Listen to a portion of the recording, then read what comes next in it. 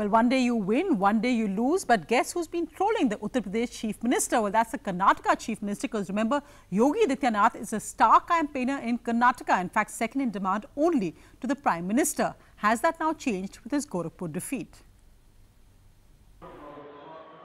The BJP has brought in star campaigners in its bid to recapture Karnataka from the Congress. There have been multiple rallies by Prime Minister Modi, Party President Amit Shah, and the saffron-clad UP Chief Minister Yogi Adityanath. But has some of the bloom of Yogi Adityanath faded after the Bypoll setback in his own UP stomping ground? The ruling Congress in the state is delighting in that glitch in what looked like an unstoppable BJP march. Chief Minister Siddaramaiah tweeted, "Perhaps Yogi Adityanath should spend less time lecturing Karnataka on development." And the state Congress handle added, "Mr. Yediyurappa at least now shows some self-respect and stop bowing to an outsider who can't even win his own seat."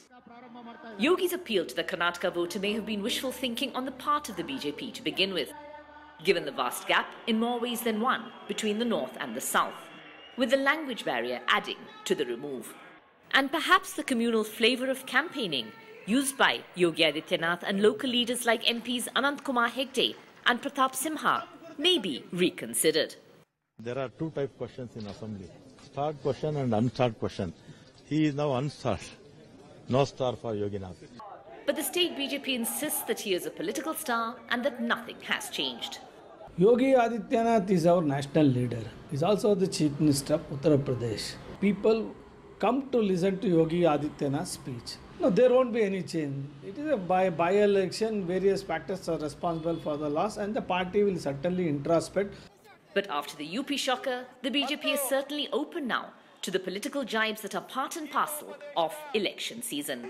With DM Kumar, Maya Sharma in Bengaluru for NDTV.